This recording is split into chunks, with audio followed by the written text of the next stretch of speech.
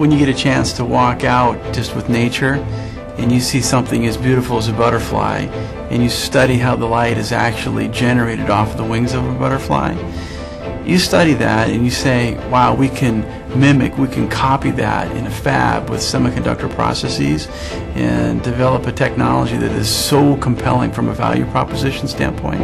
That's very exciting. And everybody's reaction is the same. If you can make it, we definitely want to put it in our product. You could see how this technology really could extend to become a mainstream display. This technology is real.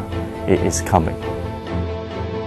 It's a big breakthrough. We need to bring this technology from the lab into a really production environment.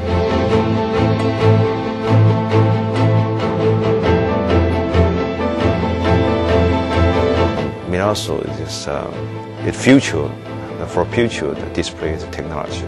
Of course, we like to get involved in that kind of opportunity. The new fab in the Longtang Science Park is it's an enabler. Put that in the hands of the capable engineers, and now you can accelerate the technology. You can prove it out faster. You can bring it to market faster, and you can make more of them. We know how to control the production, how to improve the efficiency to achieve the target, make it commercialized with a reasonable cost, and make it a great product with success. This is where we will be able to make color display, and this is from this building that we are going to roll out color products.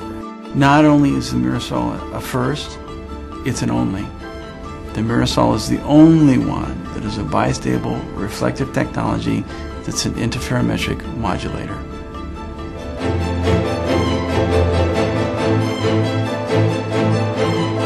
You know, the future's wide open for us.